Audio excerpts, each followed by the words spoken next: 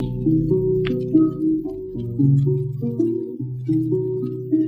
Lord, the moonlight to shine is beginning. This is really a story about a mother and daughter. Mm-hmm. Is really what it centers around, in a little house in the County Galway of Ireland. Two people have been with each other for a really long time, mother and a daughter. They know each other inside and out. They know each other's quirks. They know each other's, the way they operate. And so most of what I get from this story is that these two people are really, really stuck.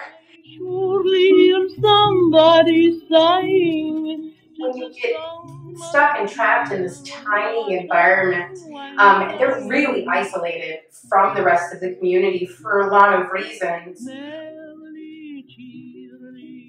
Even then, people want to have control of their environment and have control of their own person, and so really this conflict that they're going through is who's going to control this little piece of land right there. And also, but a lot of what they do and say is habitual. It's a habit. Yeah. It's like a religion.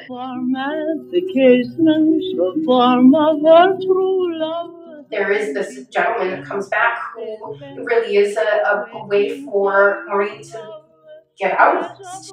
The second that he comes back, everything is changed. Yeah.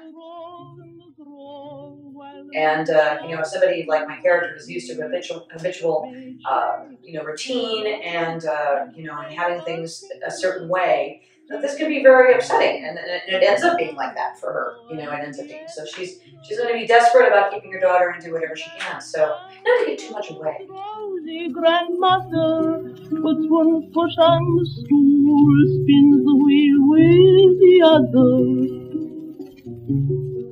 I don't want to, because you don't laugh at a car wreck, but some people do. You're watching something completely fall apart, and it's hilarious. Yeah. To the lattice above her, the maid creeps. So come and see the Beauty Queen of Leenane.